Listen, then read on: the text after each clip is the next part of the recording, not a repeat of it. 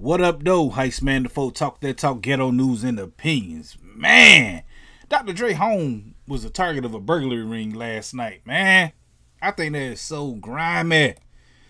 His house got, people try to break into his house. If y'all don't know, y'all was under a rock, man.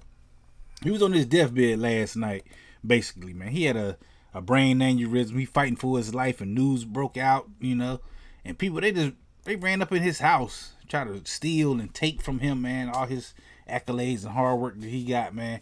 I think that's grimy, man. They found the dudes who did it, though. They put him in custody or whatever, man. It was like 4 of them. But I think that's just grimy. That's just dirty. That's just hateful, nasty, disgusting. I mean, you got to get it how you live, but they know that dude was in the hospital, man. So, I don't know, man. That's crazy.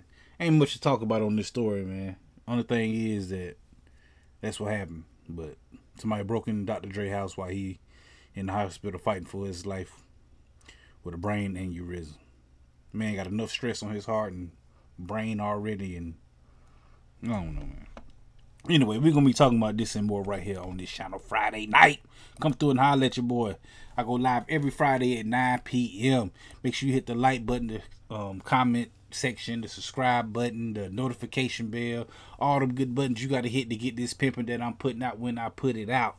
And like I said, I go live every Friday at 9 p.m. Come through and holler at your boy. Heist Man the Foe. Talk that talk, ghetto news and opinions. Peace.